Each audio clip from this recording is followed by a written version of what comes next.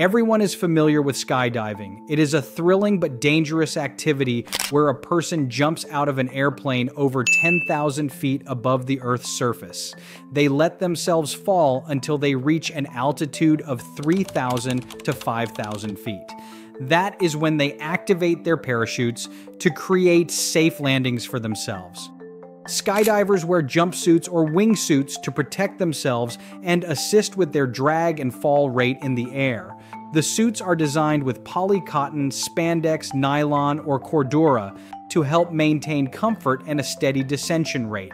Of the two types of skydiving suits, the more popular choice is the wingsuit because it allows a jumper to slow down their vertical descent speed and increase their horizontal gliding speed. Wingsuiting is particularly popular with an alternative form of skydiving called base jumping, where a person jumps from an elevated fixed object like the top of a mountain, skyscraper, bridge, or cliff. Even though base jumping involves much lower altitudes than plain base skydiving, the wingsuits decrease the rate of descent to make the experience last longer.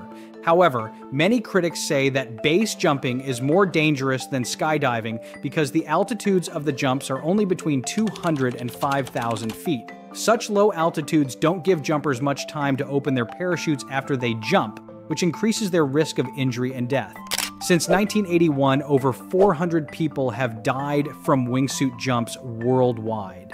The death rate is estimated to be 1 out of every 500 wingsuit jumps. Surprisingly, most of these deaths were from wingsuit flights rather than base jumps. I guess there is something to be said about jumping from lower altitudes after all. Fortunately, many wingsuit jumpers who suffered accidents have survived and lived to talk about them. Some of their injuries required them to undergo long-term rehabilitation and recovery periods. But even after their long road to recovery, many decided to return to wingsuit jumping because they love the thrill and excitement of the experience. Who could blame them, right? There have been hundreds of wingsuit accidents within the last century.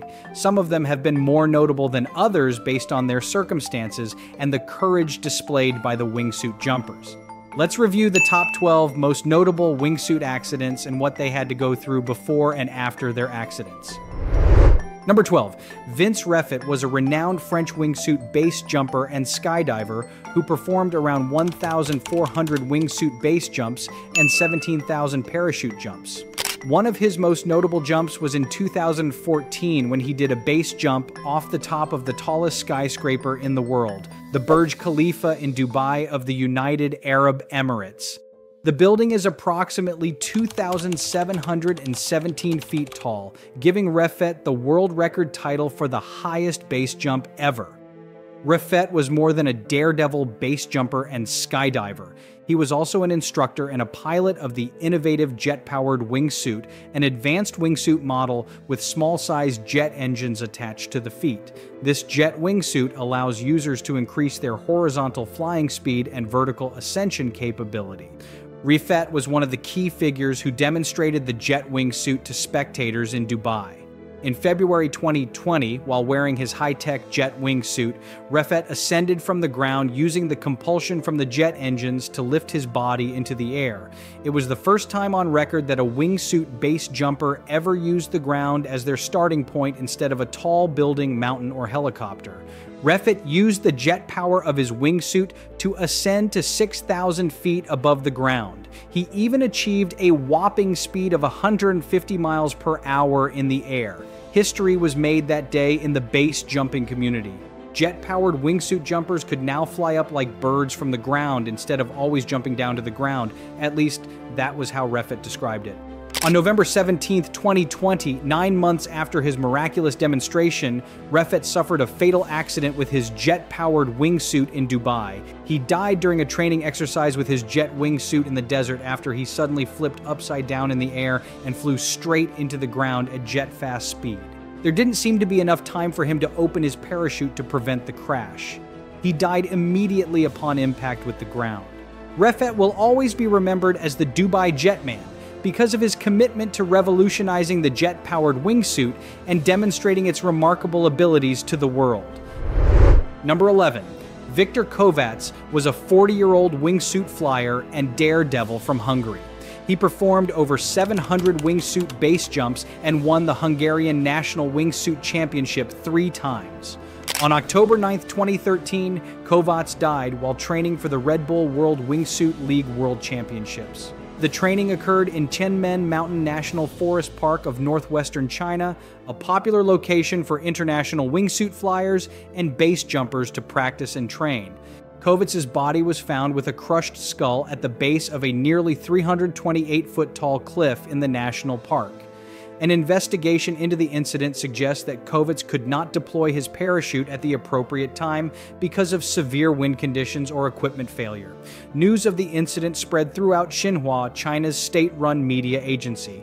3 other wingsuit flyers had jumped around the same time as Kovács, and they parachuted and landed successfully. Spectators on the ground witnessed Kovács failing to deploy his parachute. A few moments later, they could not see him anymore. Everyone assumed the worst had happened to him. It took nearly 200 rescue workers to search for and recover Kovács's body in the challenging terrain of the forest. Tianmen Mountain has cliffs as tall as 2,300 feet. Even though Kovács was an experienced wingsuit-based jumper and skydiver, there was not much he could have done if his equipment failed unexpectedly. It was a terrible accident and tragedy for all wingsuit competitors and enthusiasts. Number 10. On January 16, 2012, a professional wingsuit pilot and base jumper named Jeb Corliss suffered a life-threatening crash while performing a routine base jump in his wingsuit. He jumped from a flat-top mountain called Table Mountain, which overlooks the city of Cape Town in South Africa. Jeb has always been interested in flight since he was a little kid. He used to watch birds perch on the telephone poles around him and then fly down to the ground. Then they would spread their wings and start flying again.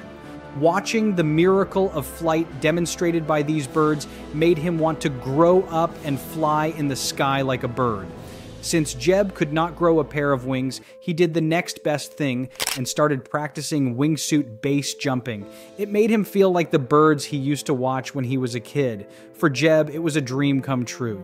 Jeb made one colossal mistake before the jump when he arrived at Table Mountain on January 16, 2012. As Jeb describes it, his biggest mistake was losing his fear. That loss of fear made him think he was invincible during the jump, but then all of a sudden he hit a lower rock ledge on the mountain as he descended.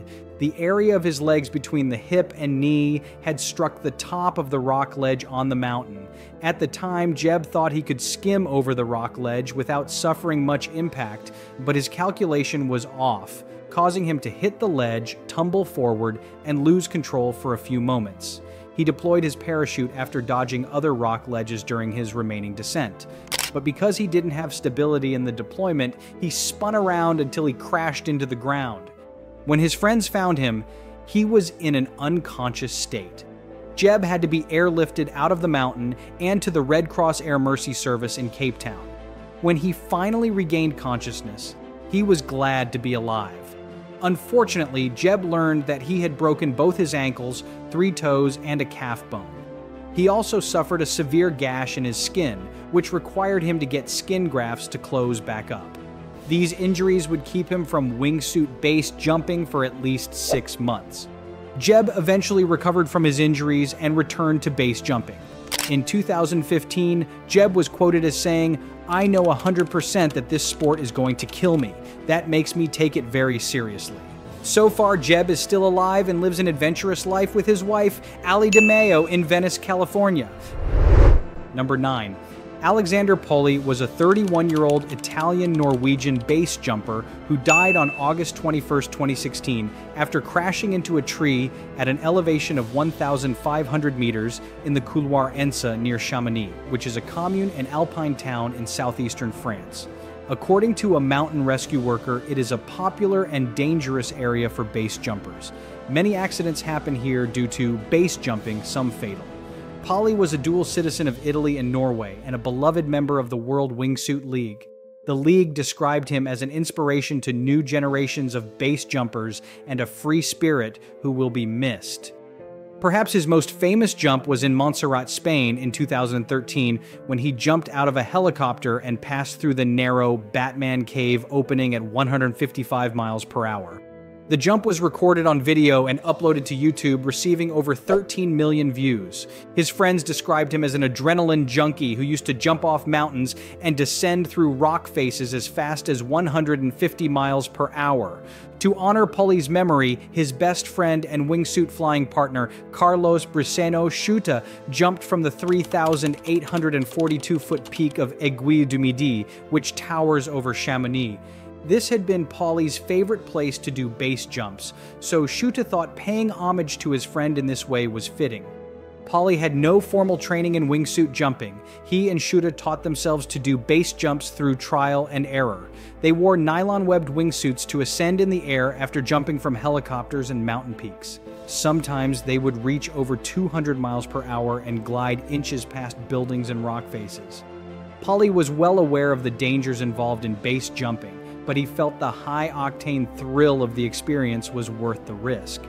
Schuta had jumped with Pauli on August 21, 2016, the day Pauli crashed into a tree and died. Schuta said he didn't see Pauli's parachute open when they were supposed to deploy them. Pauli ended up crashing into a tree and dying almost immediately. There was no time to rescue him and save his life. It was a horrible tragedy, but Pauli would say he died doing what he loved. Schuta does not feel responsible for what happened to his wingsuit jumping partner because Pauli would have done the jump no matter what. Pauli will be remembered as a rock star in the wingsuit base jumping community. Some have even called him the Jimi Hendrix of base jumping because he was a fearless risk-taker who loved recording and uploading videos of himself doing wingsuit jumps. Number 8. Eric dos Santos, a former Navy pilot from San Diego, always dreamed about going wingsuit base jumping in Chamonix, France. He heard many stories about other wingsuit jumpers going there to base jump because of all the cliffs and mountains in the area. Some even refer to Chamonix as the birthplace of extreme wingsuit jumping. On September 29, 2016, Eric dos Santos decided to make his dreams come true by wingsuit base jumping in Chamonix.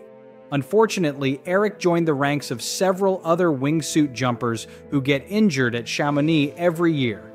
He made the same mistake that many other wingsuit jumpers make, which caused him to lose control of his speed and altitude and crash into a tree. He had a camera mounted to his helmet, capturing the entire jump on video. The good news is that his mistake did not cost him his life the way it cost many other jumpers their lives.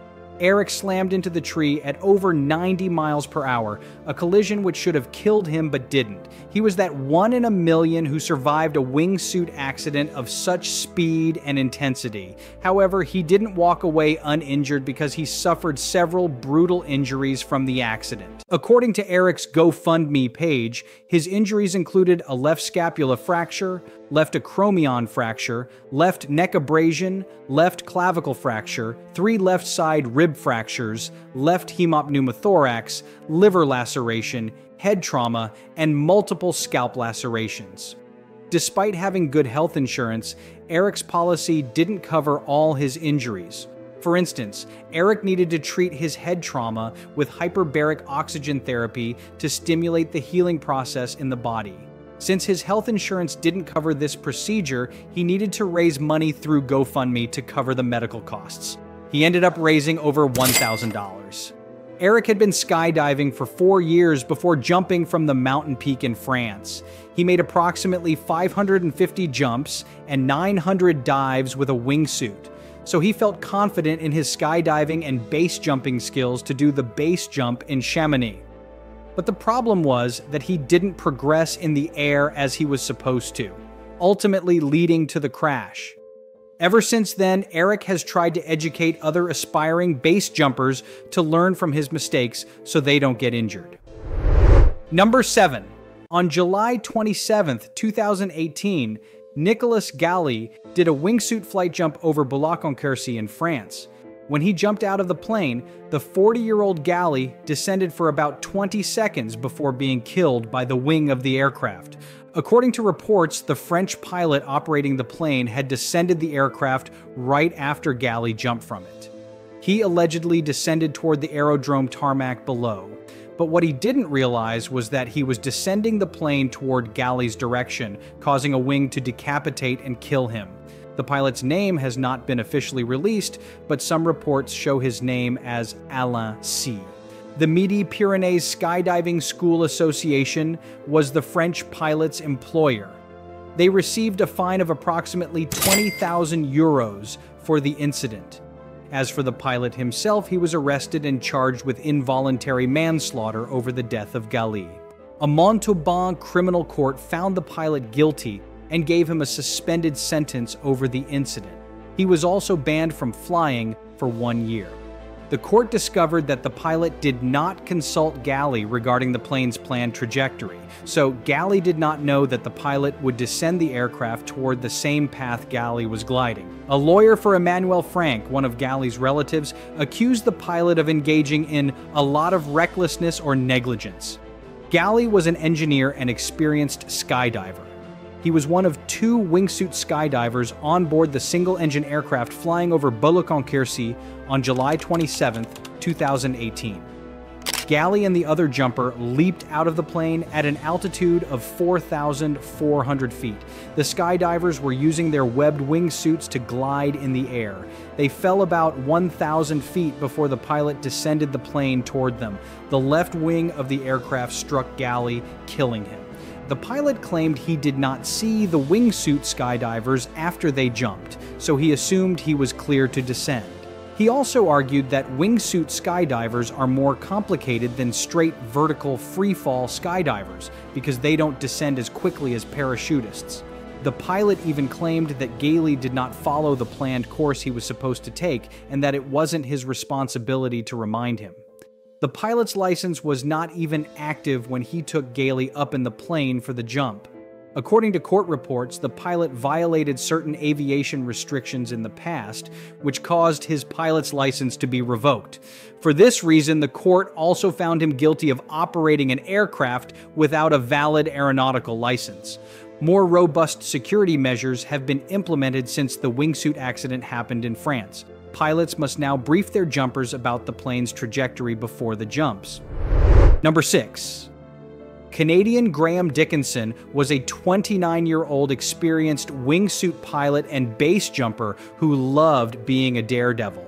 On January 25, 2016, he performed a wingsuit base jump off the peak of Tianmen Mountain in Heaven's Gate, a remote area in central China. But his jump lasted a mere 12 seconds before his life ended. It was an hour before sunset when Dickinson jumped off the mountain. The temperature was about 5 degrees Celsius, and some light winds picked up. These were ideal jumping conditions for base jumping because the winds help carry the wingsuit in the air horizontally. Dickinson knew that because he was a professional base jumper who made his living jumping out of airplanes and off cliff peaks. In fact, he planned every jump down to the last detail by studying topography data and using a laser rangefinder to measure the slope and altitude of the environment. Tianmen Mountain has an opening in its rock face about the size of a football field.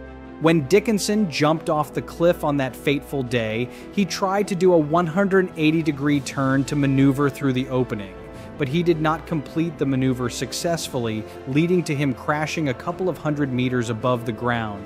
It was a sad day for everyone in the base jumping community. Tianmen Mountain is in the central province of Hunan, Xinhua, China. The area is known for its magnificent sandstone pillars, which make it the perfect location for wingsuit professionals and enthusiasts to perform their jumps. Dickinson previously came in 3rd place in the 2016 World Wingsuit League China Grand Prix at Tianmen Mountain. He went back there to the mountain to train for another competition. When Dickinson never returned from his jump, the news about him missing spread fast. The World Wingsuit League announced his passing on Facebook after his body was discovered. People will remember him for the astonishing 2,250 wingsuit base jumps he made over his short life. It is a record other wingsuit jumpers wish to live up to achieving themselves. Number 5. Johnny Strange was a record-breaking adventurer. He showed interest in performing adventurous feats from an early age, thanks to his 2 adventurer parents, Brian Strange and Dianette Wells, who climbed Mount Everest. When Johnny was 17, he was deemed the youngest person ever to climb the 7 summits, the highest mountains of all 7 continents. He later became a professional wingsuit base jumper in his adult years. On September 28, 2015, Johnny prepared for a base jump from a mountain of the Erner Alps, which is a mountain range in central Switzerland that overlooks Lake Lucerne. As he waited for the weather to be just right for the jump, he called into the Kevin and Bean radio show of KROC 106.7 to do an interview about picking up hitchhikers. Johnny informed the radio host that he was going to do a very dangerous jump where he flew super close to stuff. The radio host seemed impressed with Johnny, especially the YouTube videos he made where he recorded himself doing risky base jumps in various parts of the world. Some videos he uploaded show him doing jumps everywhere, from Malibu Beach to the North Pole. He did not seem to be afraid of anything in his short life. 3 days after Johnny called into the radio show, his body was found after a wingsuit jump he made from the mountain Gitchen near Lake Lucerne. He suffered a wingsuit accident, resulting in his death on the mountain. On October 4th, 2015, a paddle-out memorial was established in honor of Johnny next to his Zuma Beach home. He was only 23 years old when he died. Johnny may not have lived a long life, but he took more risks and went on more adventures than most adults, double or triple his age. After all, how many people can say they climbed Vinson Massif in Antarctica at age 12? He also climbed Mount Everest and Mount Elbrus and reached the South Pole and the North Pole. One of his most notable base jumps was in September 2010, when he and 3 other wingsuit jumpers did a base jump into the Grand Canyon. However, an unexpected setback occurred after their planned exit in the canyon was blocked off, causing them to be stranded and trapped with no food or water. Johnny and his friends spent 2 nights in the Grand Canyon before deciding to climb their way out, which they did successfully. Johnny proved himself a survivor after escaping the Grand Canyon in one piece. The 2010 Summer Youth Olympics awarded Johnny the Young Champion Award in Singapore. All of this before he was even 20 years old. Johnny lived life to the fullest and encouraged others to do the same. Even today, new generations watch his old YouTube videos and continue to follow in his footsteps. Number 4. Liu Ning was a 24-year-old college student who loved posting videos of her various outdoor adventures on Weibo, such as her skydiving, diving, and skiing adventures. On May 12, 2020, Liu participated in a short film by a Beijing-based cultural media company about extreme sports and wingsuit jumping in Tianmen Mountain in Zhangjiajie, Hunan. Liu and her videographer performed a wingsuit helicopter jump for the film on May 12th. The helicopter positioned them over Tianmen Mountain at about 2,500 meters high. Liu made the first jump based on a pre-planned route they had made. The videographer jumped out of the helicopter after her. Liu disappeared approximately 19 seconds after jumping from the helicopter. The only explanation for the disappearance was that she deviated from the planned flight path. The weather was clear, so it could not have been the wind that made her fly in a different direction. The videographer, also in the air, lost sight of her after those 19 seconds. Liu and the videographer started descending at the same speed and direction toward the primary mountain of the Tianmen mountain range. When Liu deviated from the set path, the videographer signaled for her to deploy her parachute. But he didn't have time to follow her because he was dropping altitude too fast. So he had to spend time readjusting his flight path to bypass the mountain and return to the landing point safely. The last thing the videographer captured of Liu on video was her dropping hundreds of meters while displaying an abnormal posture. After that, Liu disappeared from the video because she was no longer within range of the camera. It was a horrific situation for the videographer and everyone who cared about Liu. Nobody knew where she was for several days because she was missing and no one heard from her. On May 18, 2020, 6 days after the jump, a rescue team discovered Liu's body in an uninhabited dense forest area near the northern part of Yuhu Peak in Tianmen Mountain. The point where her body was found was around 2,000 meters from the original place where the helicopter took her away from the ground. People can still find her videos on Weibo and YouTube. Even though she is not alive anymore, her videos have gotten more attention than ever. Number 3. Dr. Angelo Grubisic was an aerospace professor, university lecturer, and flying suit specialist who performed as a professional wingsuit athlete. On August 21, 2019, the 38-year-old was killed after doing a wingsuit base jump in Saudi Arabia. Angelo was best known for leading an innovative wingsuit design team at the University of Southampton. His wingsuit designs earned him numerous awards and accolades, including being crowned a wingsuit champion in July 2019. He strived to design safer and more effective wingsuits to reduce the number of accidental jumping deaths. Angelo performed wingsuit base jumps all around the world. Everyone who had ever worked with him said he was captivating and an honor to be around. His family called him phenomenally talented because of his ability to create new and innovative wingsuit designs. He even helped solve the causes of other wingsuit jumper deaths. Now, Angelo has joined the statistics on wingsuit jumper deaths. According to some of his fellow flyers, Angelo performed a 360-degree barrel roll over the Asir Mountains of southwestern Saudi Arabia on August 21st. At a descent speed of 108 miles per hour, he slammed into a mountain ridge, which killed him right away. The British Foreign Office has contacted his family and local authorities about the incident. All Angelo ever wanted to do was break international wingsuit flying records. He started something called the Icarus Project because he wanted to prepare to break world records with his wingsuits. The Icarus Project's primary goal was to wingsuit jump from an elevation of 45,000 feet and then glide as far as he could for at least 15 minutes. Angelo's sister and mother have started a foundation called Dr. Angelo Grubasic Young Engineers Fund. The foundation aims to assist underprivileged individuals with passion and creative skills to work towards science, technology, and engineering careers. Number 2. Uli Emanuele was an Italian wingsuit base jumper and pilot who made several iconic wingsuit flights. He also liked video recording his jumps and sharing them with the world. But the 29-year-old never thought that he would one day be recording his own death from base jumping. In 2016, he did a base jump from the top of the Dolomite Mountains in Switzerland, which ultimately resulted in his untimely death. After wingsuit jumping from the mountaintop, he lost control of his trajectory and crashed into a series of rocks. He didn't even have time to open his parachute because he crashed into the rocks before he could. The crash killed the young Uli, which shocked the World Wingsuit League and his fellow wingsuit jumpers. People remember Uli best from his YouTube video showing him flying through a 2-meter wide cave in a wingsuit. He also won the Extreme Base Jump World Championship in Spain in 2010. According to his Facebook post, Uli loved finding new places to jump and new terrain flight lines. Many people who knew Uli were shocked to hear of his passing because he was always careful with his jumps. Some even described him as being like a surgeon operating when it came to preparing for wingsuit jumps. But it shows you that even the most professional and careful wingsuit professionals can still face problems. Uli loved using the GoPro camera to video record his jumps. The YouTube video of his wingsuit flight through the 2-meter cave has over 15 million views in the last 8 years. He spent 3 years preparing for that flight because it was incredibly complex and technical. But it was a jump he dreamt about for a long time, and he was determined to see it through. Uli completed his dream wingsuit jump successfully. Most wingsuit jumpers never even attempt a jump as tricky as that because of the increased danger.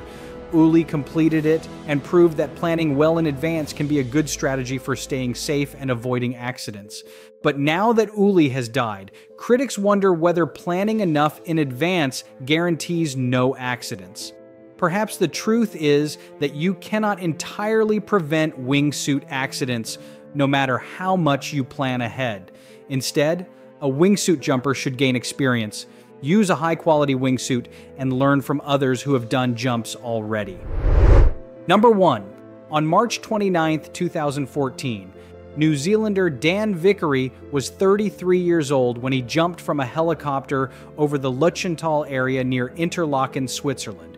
2 other wingsuit jumpers accompanied him, including an American named Brian Drake and a Frenchman named Ludovic Worth. The 3 of them were supposed to land in a predetermined valley. However, something made the trio deviate from their set path, causing them to fly over the wrong mountain ridge. As a result, they crashed into an alpine pasture, killing Dan and Ludovic right away. Drake survived about 4 days in the hospital before he died as well. Vickery was an extreme sportsman who loved the idea of human flight ever since he was a child. He had a long track record of making successful wingsuit jumps with his two partners. But Vickery's calculations must have been off during his fatal flight because he came up 10 meters short of the intended slope. The entire flight took about 80 seconds after jumping from a height of 2,750 meters. If they had taken the steep path above the mountain ridge like they were supposed to, they would still be alive today. But what they did was go around the ridge and head for a steeper downhill terrain. The ridge blocked the visibility of the terrain, so Vickery and his colleagues did not see it until they were right there to face it. Soon after, they crashed into the ground and soon died. Vickery was one of the most experienced wingsuit flyers in the world. He completed over 450 wingsuit flights, 750 wingsuit base jumps, and 6,000 skydives. And yet he still managed to make an unfortunate mistake which cost him his life. As you can see, wingsuit accidents often result in the death of the jumpers. Considering that the wingsuit jumpers travel at over 100 miles per hour, you can imagine the impact it would have when crashing into a mountain ridge or peak. The way a wingsuit jumper collides with the terrain at high speed will determine their level of injury or risk of death. Anyone looking to become a wingsuit jumper should study other jumpers and understand the risks involved. You could acquire a lot of experience, skill, and knowledge in wingsuit jumping, but it won't guarantee anything when descending thousands of feet from the air. Most wingsuit accidents happen because people crash into ridges and mountains. So, you might be better off jumping from helicopters or airplanes in areas without ridges and mountainous terrains. But if you decide to do wingsuit base jumping, you will have no choice but to jump from elevated areas like those on the ground. That is where you must apply all your concentration and skill to avoid crashing into anything. Thank you for watching this video. Please like and subscribe to stay tuned for future videos on this channel.